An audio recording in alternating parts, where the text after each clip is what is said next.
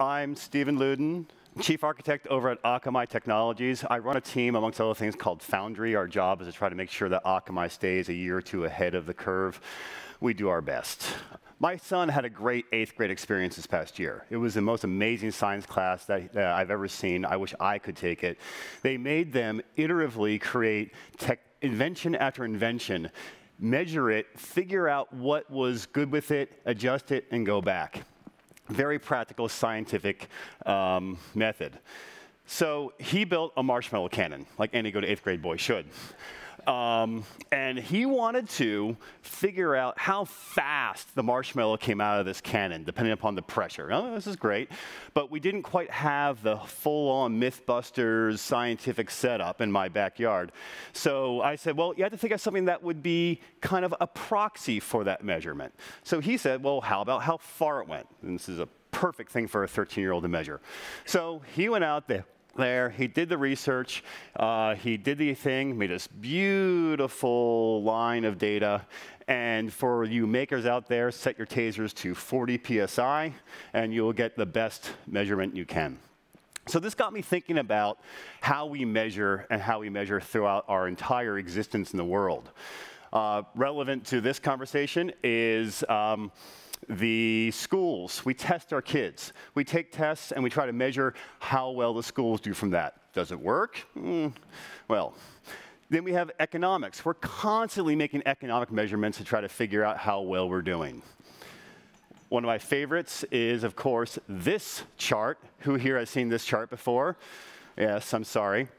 And when I see this chart, my immediate response is, OK, what number do I need to say to get the good stuff? 10, I'm lying. 5, here's ibuprofen.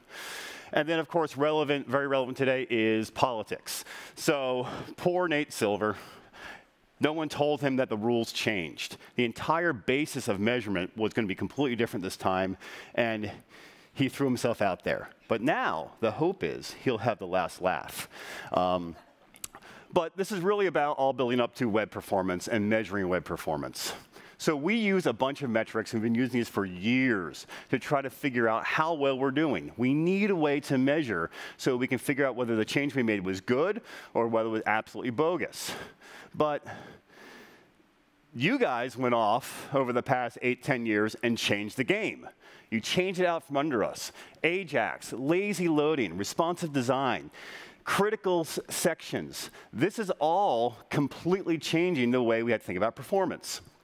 So those of you who know this equation know it's all about correlation. So essentially what's happening is we are using correlated proxy measurements to figure out how well we're doing. And over the years, mainly because of the work that you have done, that correlation is getting smaller and smaller. A great example came from the Filament Group when they said, OK, we're going to see how well we can change the user experience by making sure the right stuff comes up first. We're not going to change the page weight. We're not going to do any other tricks, none of this async JS stuff. We're just going to go ahead and do this. And they found that without changing a single metric, they got a better user experience by getting the right stuff out there. I did the same thing with the Akamai page. Same stuff. My clock is going down incredibly fast, so I'll skip that one. Boring.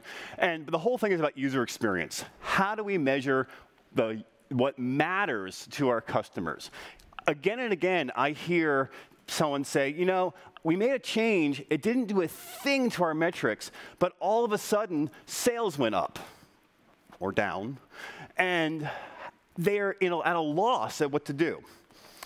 But luckily out there for us, we have this thing called user timing. And user timing gives you the power to go ahead and measure exactly what you want on the page.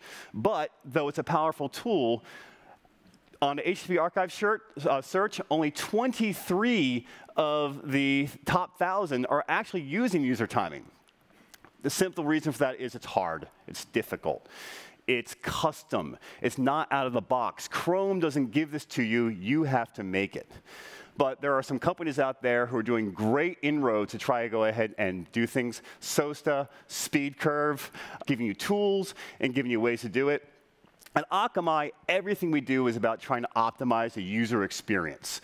So we're trying to go ahead and do this. We're not as concerned about the metrics as much as making sure the experience is good. So my call to action for this next year is go off, try to figure out how to make user timing easier to use, more powerful, and something that we can come back in a year and have a whole track on how to measure what matters. Thanks for your time.